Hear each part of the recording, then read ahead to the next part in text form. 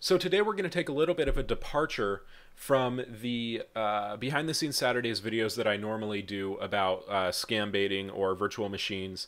And we're going to look at caller ID spoofing and how that works, because I see that question asked a lot.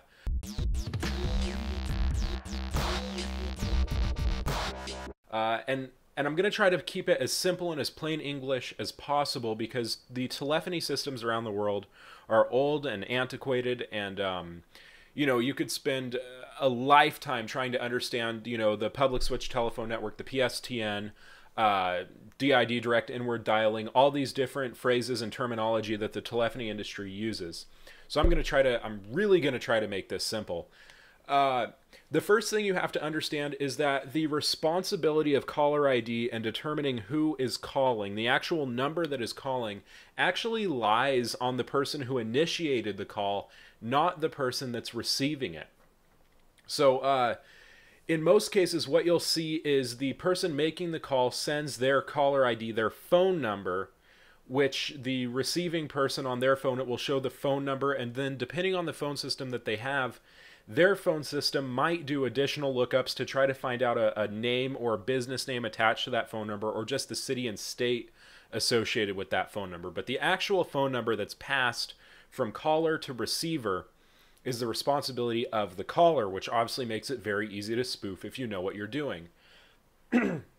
Now, in the traditional POTS or plain old telephone system, that information is passed using frequency shift keying during usually the first and second rings of a call.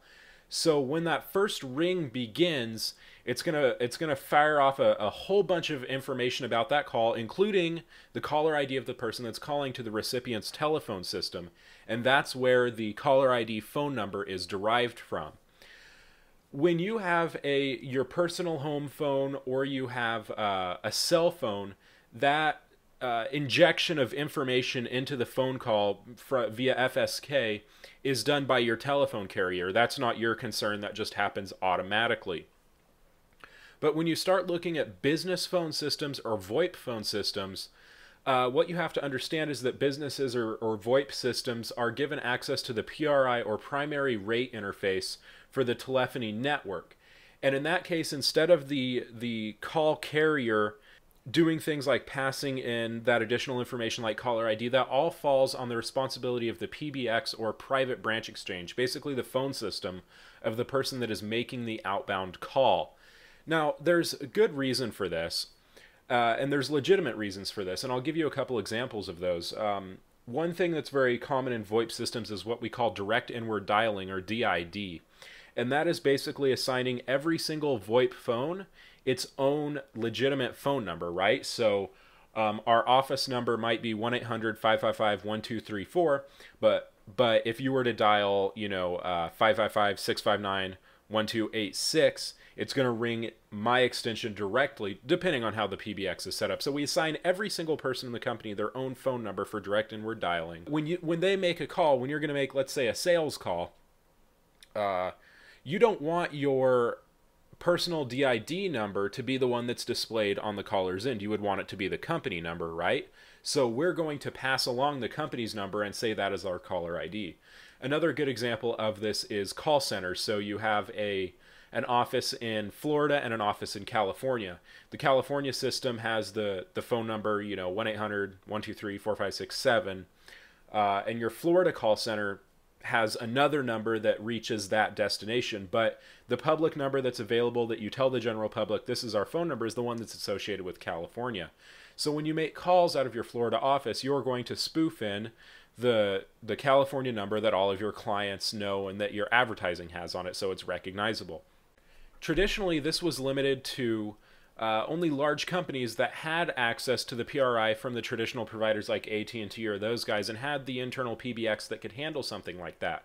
But with the advent of VoIP, voice over IP, any Joe Blow can go out there and get access to the PRI very, very cheaply through a VoIP provider, and run a free and open source PBX system like Asterisk, and do all of this in-house. It takes, depending on your skill level, a couple hours to set up, and $20. It's very easy to do.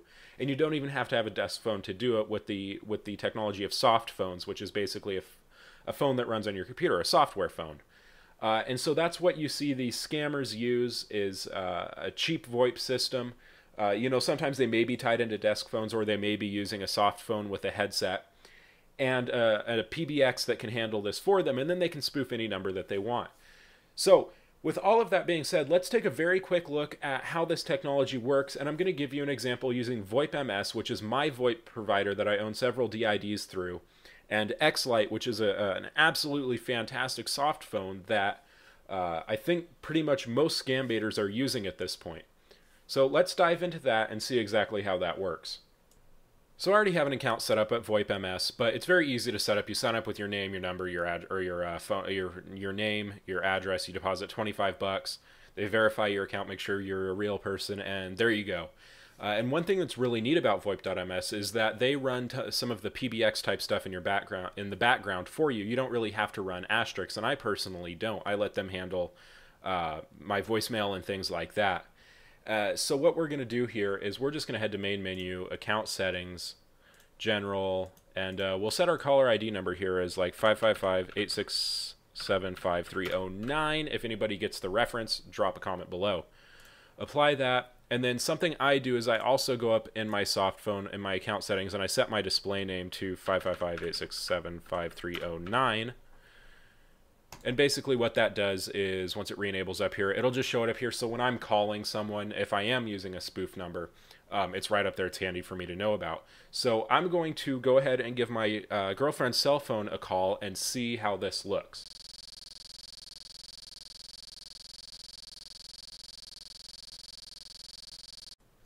And that's really all it takes to spoof a caller ID with current VoIP technologies.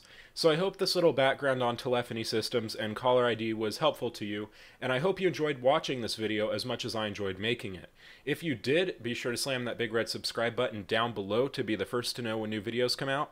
And if you do so feel like it, throw me a follow on Twitter at twitter.com/eachandeveryyt. We will see you on Tuesday with some more scam baiting.